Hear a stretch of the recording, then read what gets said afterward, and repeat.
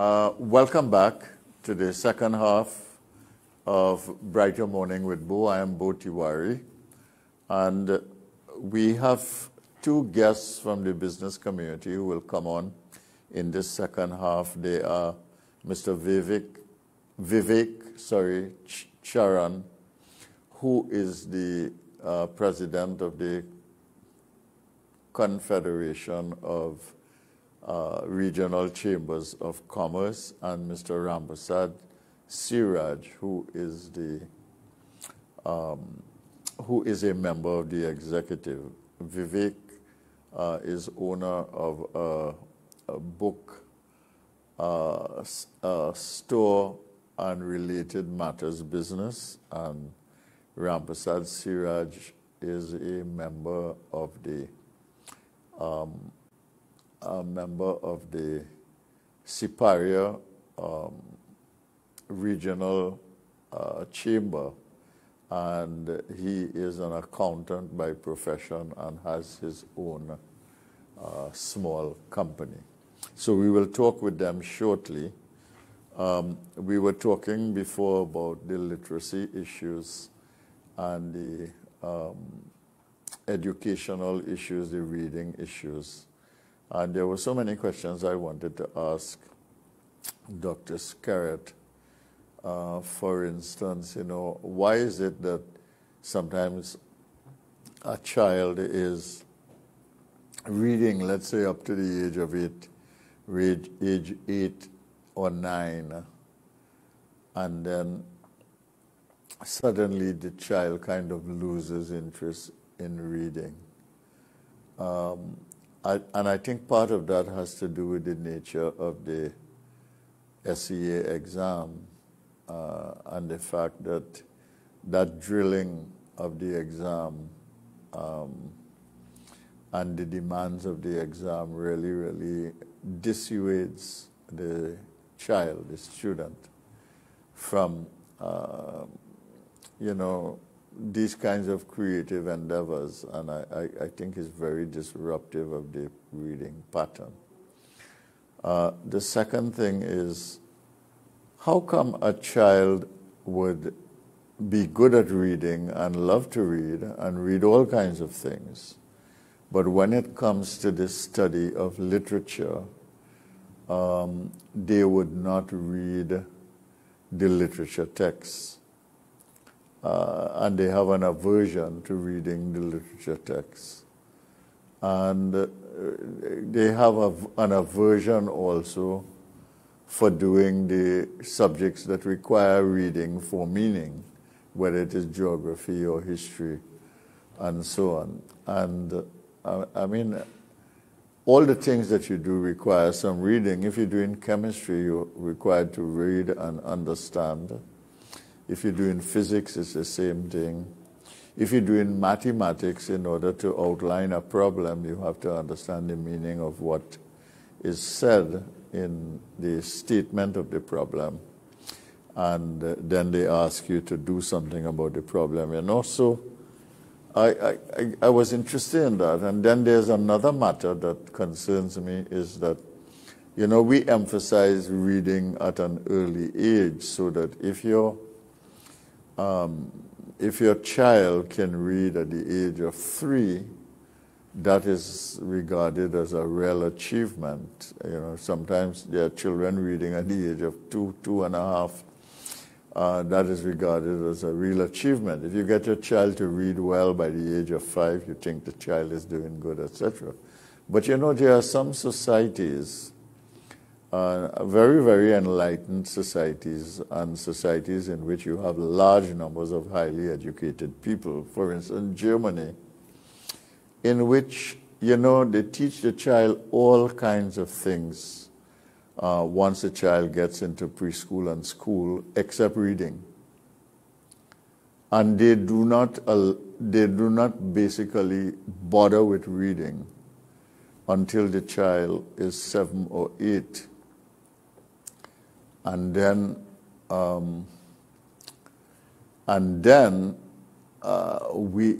based on what I know of these systems, the child does not have any problems either learning to read or being able to comprehend what he or she reads after that.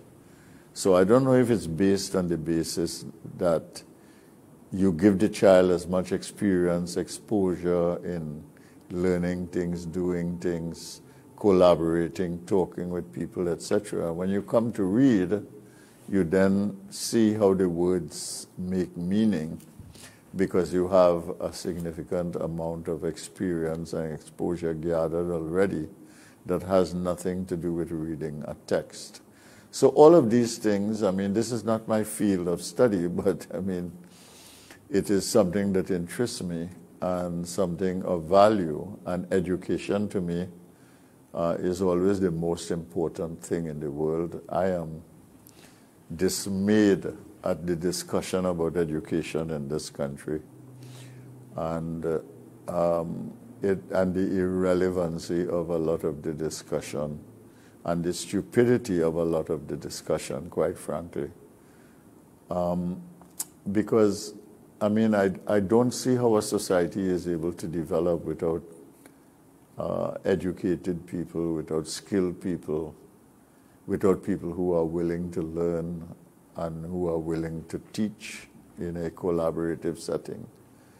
And I don't see how you can develop a society in today's world without a knowledge sector. And that, by that I don't mean schooling. You need all of that. But you need to have a research sector in your society or else you are dead. The research sector has to do 3 or 4 things. They have to research your own society so you know how your society is living and operating. And it is important to do that. They have to research specific domains of knowledge so that you can see what it is possible to create out of your surroundings as you apply those domains of knowledge.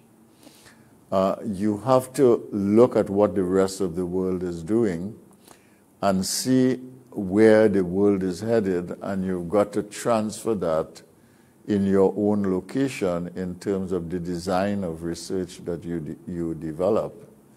And finally, you've got to capitalize on the world's knowledge. Wherever people are doing work and research and you know about it, you've got to bring that knowledge home so it becomes part of your knowledge pool in the society in which you live. And I think the whole knowledge discussion in Trinidad and Tobago is very warped. This is a very anti-intellectual society. Even the people in academia are anti-intellectual. And don't talk about politicians. They're not interested in any ideas except their own. And they could have a stupid idea and carry it politically for years, ignoring all the facts and all the information around them. And if you have a discourse that is conditioned by this kind of thinking, you have a serious problem in your society. So this issue of reading and literacy and getting meaning, and Dr. Siuraj raised the issue of being able to think, to discern, to assess critically. All of these things we didn't go into. But it's a very important domain for Trinidad and Tobago. I think we have our 2 guests on the line now. We want to bring them on. So what we will do now is that we will take a commercial break and we will be right back. This is Brighter Morning with Bo.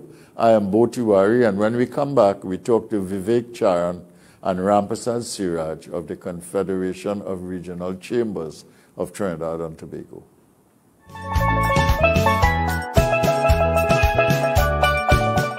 Welcome to Lifetime Solutions, where you can trust your roof to us. Our services include custom fabrication, steel framing, roofing installation, on-site roll forming, roofing maintenance and services. Call 223-ROOF or 223-7663 for a quote today, or visit our website www.lifetimesolutionstt.com. Lifetime Solutions. You can trust your roof to us. Call 223-ROOF or 223-7663 for a quote today, or visit our website www.lifetimesolutionstt.com. Feel the joy and love this time of year with MCTV and U975 FM by donating non-perishable items, personal care for all ages and gender, baby items and toys clearly labeled with age and gender. Drop-off zones are located at RCN Office, Guayamere Link Road, Charlieville. 5 buildings after Holiday Foods, northbound. Super Quality Supermarket, 3 locations, Macoya, Chaguanas, and Couva. Drop-off have already begun and continue all the way to the 20th of December 2021. Make a difference this Christmas with MCTV and U975 FM. Sport Insight, where we bring sport to life.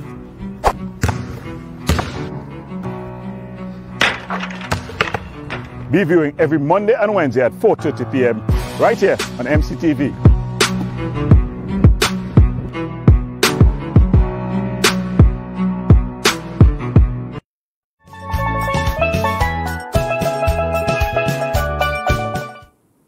Welcome back. This is Brighter Morning with Bo, and I am Bo Tiwari. Your guests this morning are Mr. Vivek Charran and Mr. Rampersad Siuraj of the Confederation of Regional Chambers, and we are talking to you on MCTV, Multicultural TV, on many channels in Trinidad and Tobago and the Caribbean region. So let us welcome our guests.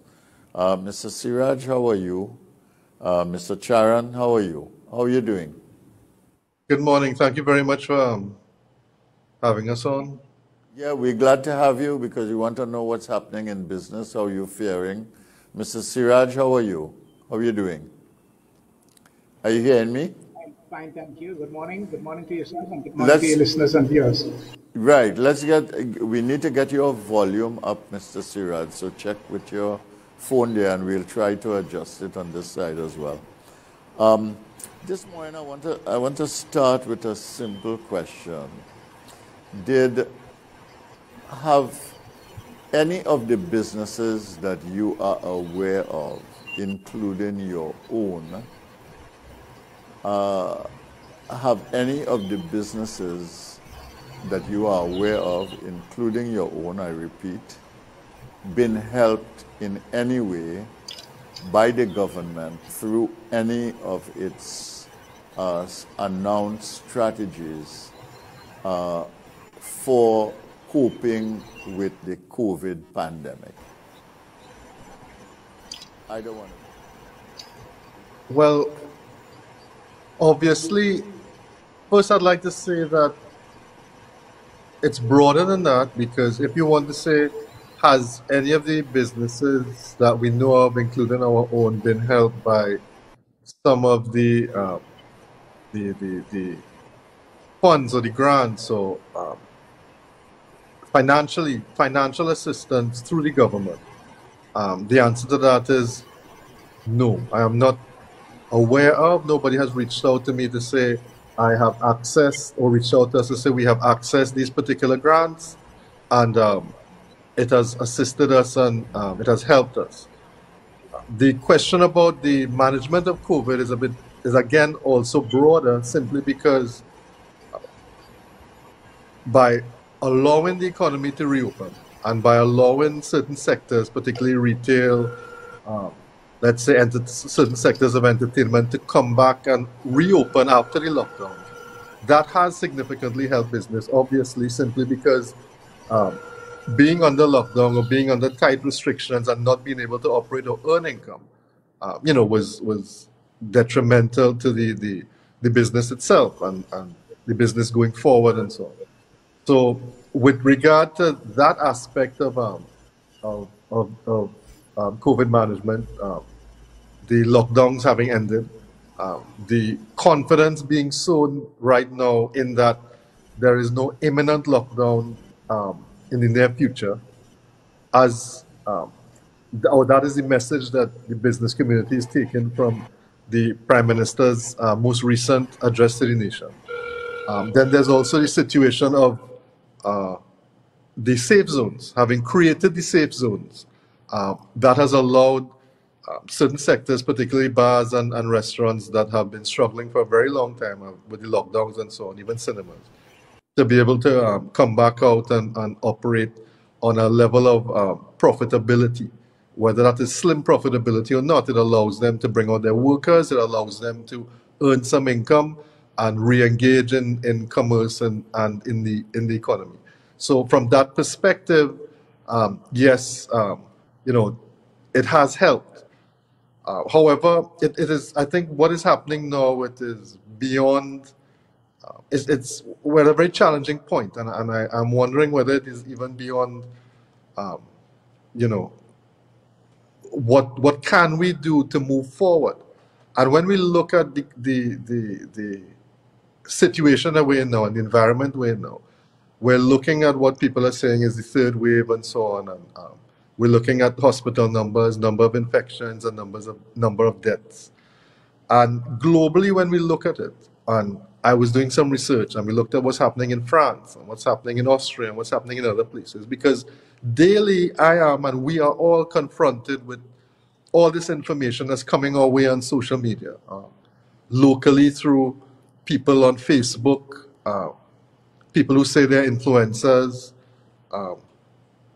people who are forwarding things on WhatsApp that is said to be actual news and so on. So one of the things that I read very recently was that in the third wave, how many countries are locking down again and so on for a month and that sort of thing.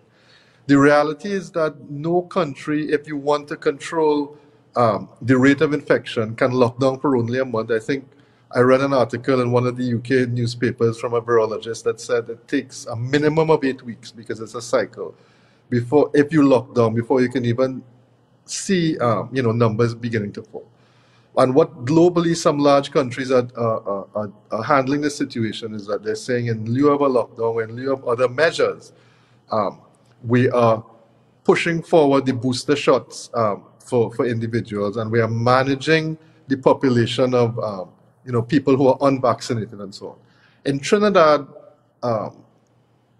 the population of unvaccinated and the number of deaths that we're seeing and the rate of hospitalizations are all tied together from the data that is presented to us every so often from the Ministry of Health at one of the briefings.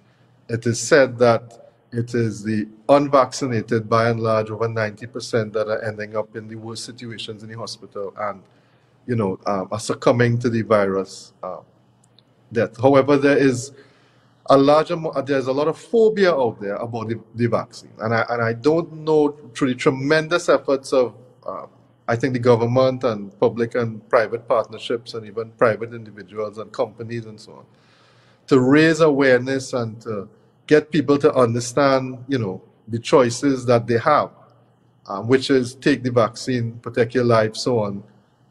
According to the science, there's a lot of pushback, and there's this phobia that something will happen to me, and on a daily basis we're seeing that. And as the situation is changing, and we're hearing chambers, and we're hearing we're seeing articles in the newspapers and so on, concerned about where we are nationally, asking the government to consider mandatory vaccination. We're also seeing, on the flip side of that, on social media, an immediate ramp up against that by people saying, well, I know this one who's taken the vaccine and they can't feel anything on their right side, or they can't move their leg.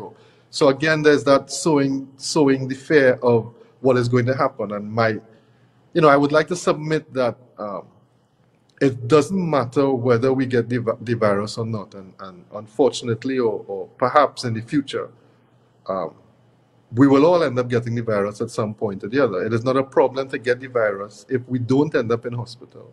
If all we have is a fever and feel poorly for a couple of days, and then we get over it, we don't end up in hospital, and obviously nobody wants to die. If we get the virus and the worst does not happen to us, it's like any other virus or swine flu that we've passed through in Trinidad and Tobago, then that is okay. The problem is the hospitalization. And the problem is, most of all, how do we reduce the deaths?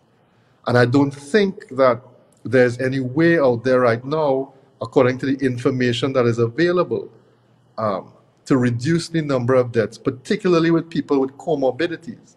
And people, comorbidity is a very wide term.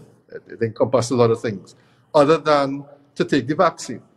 And so here we are, still, on one half, we have people in the country submitting to the government and pleading with the government, can we please mandate the vaccines? And then we have the other people who are saying, no, you can't do that, and that infringes upon our rights, and it is wrong, and we don't trust the vaccine, and we think the vaccine is more harmful than good. But in the meantime, many people are dying. And unless we solve the problem in the hospitals, unless we solve the problem and we bring down the death rate in a real way, because a lockdown is not going to bring down the death rate, it's just going to delay the inevitable if, we have that large population of unvaccinated again.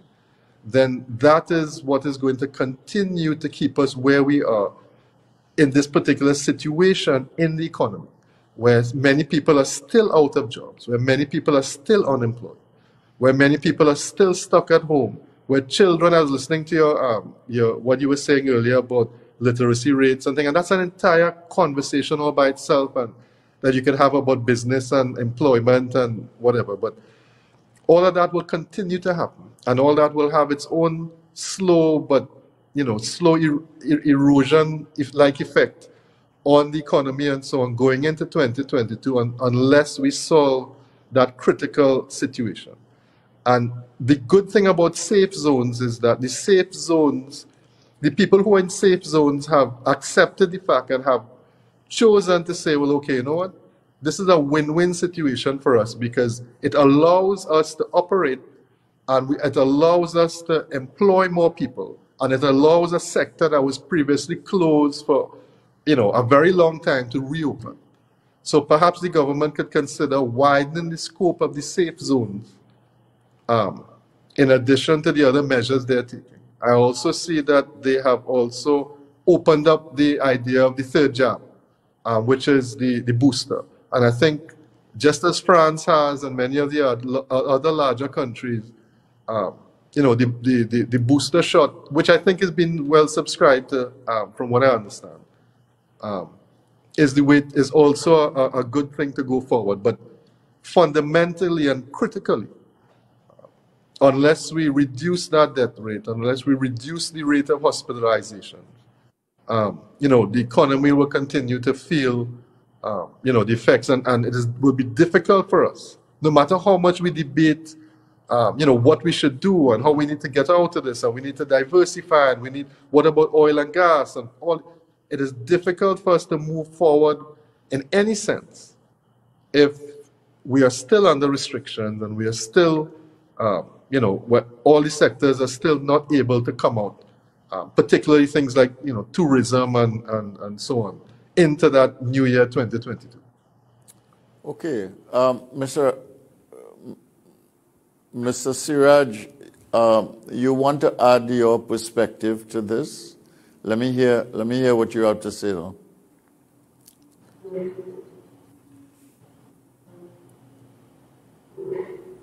Add to what Vivek have said, except that I believe that the population has available a wealth of information pertaining to the vaccine, the positivity. Hello? There is an avalanche of information out there as to why the vaccine should be taken. I am personally of the opinion that the government need to make a hard decision and have mandatory vaccine. In the absence of not wanting to go politically and have the mandatory vaccine, well then after implement some rules and regulation whereby people who choose not to be vaccinated, they have a right, and I respect the right not to be vaccinated, but that right doesn't give them a right to be in an environment where I have gone through all the pains of having the vaccine, and I am likely to contract this COVID from those who are not vaccinated, as the data have shown. Frankly, the government need to bite the bullet and make decisions that is in the interest of the population. driving, for example, without a seatbelt, it is your right as well. But they have made a law, and it is beneficial. The greater good of the people is far more beneficial than those of the minority that choose not to want to. And it's your right, but that gives you a right to contaminate the rest of society, and the government need to make that hard decision and ensure that there is some sort of mandatory vaccine. In the absence of that, again, probably put measures in place where those who are ill will probably pay their own medical. Those who have chosen not to be vaccinated and end up with COVID probably stay at home and look after themselves, because they are occupying the ICU beds for those who have chosen to do what is right. The long and short is decisions have to be made, and policy makers, decision makers, they are elected to make decisions, and they need to make the decisions in the better interest of the country.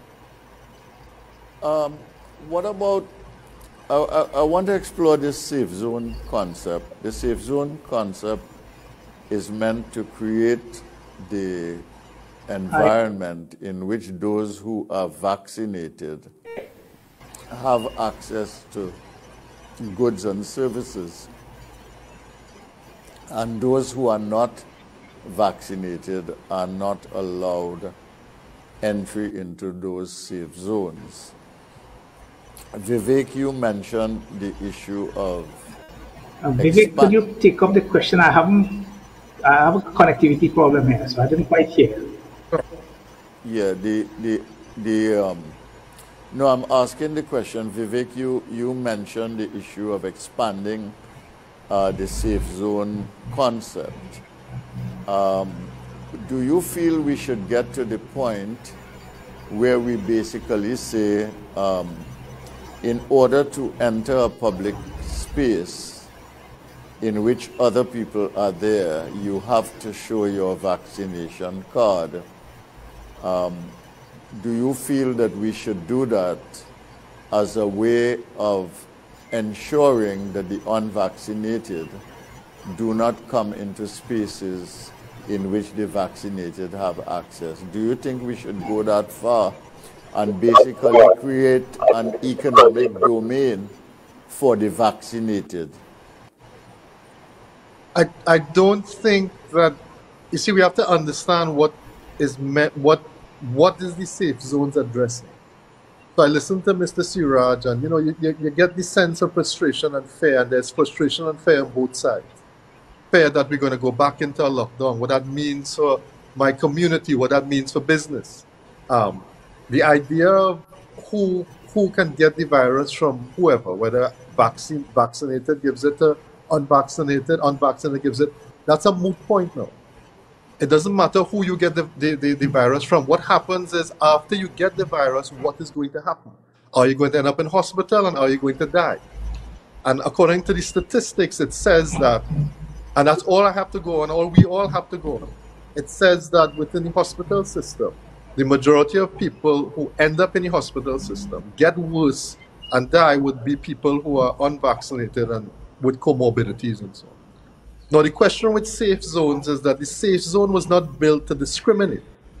The safe zone was not built to discriminate between vaccinated and unvaccinated. The key concept here is, how do we manage congregation? Because congregation is key, because congregation is important in an economy. Congregation is how commerce happens. Congregation within particular sectors, the entertainment industry, events industry, tourism industry, even retail. Congregation is how commerce happens. How do we manage congregation when we're dealing with a virus here that is, virulent, and in a sense it can pass from one person to the other quickly? The safe zone idea says that we can allow managed congregation, because within managed congregation, we mitigate the risks of congregation. Because if we put people who have been vaccinated together, if we allow them to congregate, then that means that on the statistics, so based on what we know so far, there's a less likelihood of those people, if there is a transmission of the virus between them, ending up in hospital or dying. So the question is that, what I'm saying is that the safe zone or ideas like the safe zone is not meant to discriminate and say, as an unvaccinated person, you shall not have the right. It is a way to manage congregation, and it is a way as well to manage the risks associated with the transmission of the disease. So, for example, if you were to say, let us just reopen, let us not have any safe zone, let everybody go into it, then what you can have is you'll have, and you know what, we're having an increase in daily infections and so on, and it is to be expected. And globally, if you look all over the world, people are traveling to Miami, people are traveling to New York. I've recently realized that during the Christmas period, there's going to be almost a mini mass migration out of Trinidad as people decide to spend the holidays abroad with family and so on, or just take a vacation. And the reality is that when you step out of Trinidad and Tobago, there's a culture shock, particularly in North America, where you see people not wearing masks and everything appears to be open. They have taken a decision, within particular states to say, we are not managing congregation. Congregate as you will, but they have perhaps the healthcare systems that is expansive enough to deal with what is going to come out of that. It doesn't mean that their daily infection rate is falling. It doesn't mean that they're not having deaths. What they're saying is that our healthcare system can handle it, and so we're not looking to manage congregation in any way. We in Trinidad and Tobago, we are saying that we're erring on the side of caution, and we're saying we need to manage the congregation. And we need to mitigate the risks of people meeting together. And what happens to those people when they meet together, particularly those people who don't have the vaccine, who have not yet been exposed or made their own antibodies and so on, and who have comorbidities. And that way we manage what is happening in our health, how we do it within our hospitals, because we don't have that expansive, healthcare system to cater to what is happening. At the end of the day, we are still over 600,000 people into the, into our quest for some sort of immunity or herd immunity. And now we are into the booster system, which is good. And that's good for those people who have decided to take it to protect themselves and so on. But we still have a large population of people who are saying we don't want it. And we have a phobia against this thing. We're afraid. We don't trust it, whatever. So how do we then manage that? And how do we then deal with the idea of congregation when it comes to, mixing people with different levels of risk together within the society and within the economy? It is going to happen anyway. It is going to happen in your house. It is going to happen when people get together. It is going to happen, in public transport. It's happening anyway. The unvaccinated are mixing with the vaccinated. It is going to happen. What we're saying is that in a closed environment, in an environment of commerce, in certain environments and so on, the best that we can do to mitigate the risk of, if there's any indication that there is, people have been infected and so on, to mitigate the risk of people ending up in the hospital and dying, then we create the safe zones. Because even within the safe zones, if people who have the vaccine, theoretically get the virus and so on, they run a much less chance of ending up in the hospital and dying than someone who does not. Yeah, so the premise of the safe zone is not prejudice. The premise of the safe zone is management of congregation and a mitigation of the risks. I hear your argument, but I'm not convinced, Vivek. I mean, why is it discrimination to say that in order to enter a public place, as they did in France for the trains, as you do now with airlines, etc., you have to show proof of vaccination? Why is that discrimination in a situation in which there is a definite health risk posed by unvaccinated people with vaccinated and the mixing? I always thought it was a stupid idea to have teachers who were vaccinated and unvaccinated go to school to teach. I really cannot see the rationality of that.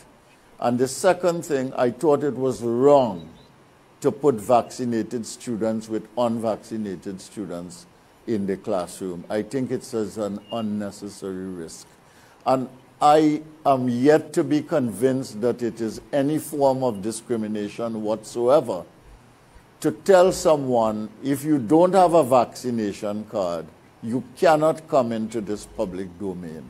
I don't see what is where the discrimination is, and this distinction between managing congregation and managing risk, and basically making the vaccination card, mandatory for public engagement in a situation in which you have large number, fairly reasonably large numbers of people. I don't buy it. Let me hear what Mr. Siuraj has to say. I don't know what his perspective is on this, because I think the whole thing depends on this. Dr. Tiwari, you can't. The economy is not going to open up, all right, unless we can bring the number of unvaccinated people down. Tourism is going to be a non-starter if your unvaccinated rate and the level of infections and the level of deaths continues. We are seeing a situation now where the world is going into isolation.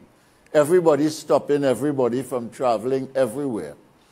And basically, you're going to have isolated countries connected by technology, virtual, digital. So we're all going to be connected digitally and virtually, but the countries are going to be isolated because you don't have planes flying to bring people into the country. Japan has taken the extreme position that with Omicron, they are not even allowing their citizens to come back to the country. That they are basically keeping those people who are in Japan together and locking out the rest of the world for the time being. So maybe all of those things are wrong because we are trying to find a solution here, but this is an unprecedented situation, and we've got to find a collective way of doing it. And let me tell you something. In this collective way of making a decision and making a solution, everybody cannot get everything that they want. And more than that, everybody can have all the rights they want together in a society that is facing basically illness and potential elimination of life in this society. I'm sorry to take this strong position, but let me hear what you have to say. Mr. Siuraj. Dr. Tiwari, I am in total agreement with you. And like I said, it is time that the decision makers, the people who are elected to serve, make decisions in the best interest of the country. I saw a noted commentator a couple of days ago making a remark to the effect that he finds it difficult to understand why legislation is not being drafted for mandatory vaccine. I am in total agreement with this. I think it's about time that the government make the hard decision in order to have the people who are vaccinated and who have taken the risk and whatever associated with the vaccine, who have taken that time and opportunity to should not be their civic duty, their responsibilities, their whereabouts should not be constrained by those who chose not to vaccine. I am firmly of the view, and frankly, I have no problem in being in the minority of 5 or 10 or myself and yourself, but the government need to make decisions in order to ensure that this country is properly vaccinated. All right, Vivek, I know you don't share that view, and I'm going to give you an opportunity to make your case again. You see, a part of my problem is this, which is that I think that there are elements in the business community who want to have their cake and eat it too, which is to say they want the society to open up. They want the economy to open up. They want to have 100% of the customers vaccinated and unvaccinated. Yet at the same time, the management of the risk of infection is not being taken into account in that process. And I feel that you have to have a balance of the two. Yes, I am all for opening up in the economy. I don't want the economy to be closed down again. I think it's bad for everybody. It causes a problem. Businesses are in trouble. The employees are in trouble. People are not getting paid. You don't have income in the system. People don't have savings to carry them. It's very, very difficult, and businesses are under pressure. But I don't see how you should complicate the situation by having the mixing of vaccinated and unvaccinated in that way. I think it's a problem. And the second thing is this Omicron virus. There are two things that we do not know about it. One is we know that it has broken through and affected the vaccinated. But we know up to now, it seems that the effects on the vaccinated are mild symptoms of infection. Okay? But we don't know, we have no information on how it affects the unvaccinated, so we don't know that. And the second thing is that it spreads so fast that if it comes into Trinidad and Tobago, chances are everybody is going to get Omicron. So the only thing we will know then, as all of us get infected, is whether it's going to affect the unvaccinated differently than the vaccinated. That's the only thing that we're going to know. And the second thing is, depending on how it affects vaccinated and unvaccinated, how much bed space and how much, what you call it, how much ICU, how much ICU capacity we have to deal with the fallout of Omicron coming into Trinidad and hitting 1.2 million people vaccinated and unvaccinated. So that really is the prospect that we are facing. I don't know if people are putting their head in the sand and not seeing this. This is inevitable. Whether you close down your borders or not, that is what is going to happen. It's a matter of time. Omicron is going to come here, is going to infect everybody because the speed of infection is fast and rapid. The only thing we don't know is whether it is going to be mild for vaccinated and not mild for the unvaccinated, and therefore what effect that will have on the hospital system in Trinidad and Tobago. That is the decision we have to make. Yes, I agree with you. That is the decision that has to be made, because if Omicron, or when it does, like you said about even if we close the borders, but when the borders closed last year when the variant came in, and then all of a sudden and then we had a big discussion about if the borders were closed, how this happened. The borders is out. Yeah, correct. It is out. But the other side of this is people keep talking about alternatives to the vaccine, and one of the discussions that is a hot topic in Trinidad is that of ivermectin.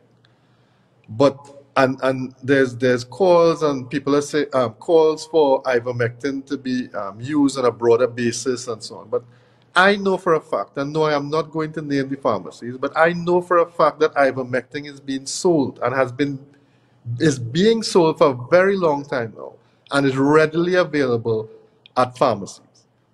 I have seen for myself going into the pharmacy to purchase other stuff that people are coming and requesting ivermectin and buying it in large enough numbers that they are being told, we can't sell you more than this. We're limiting our stock and so on and whatever.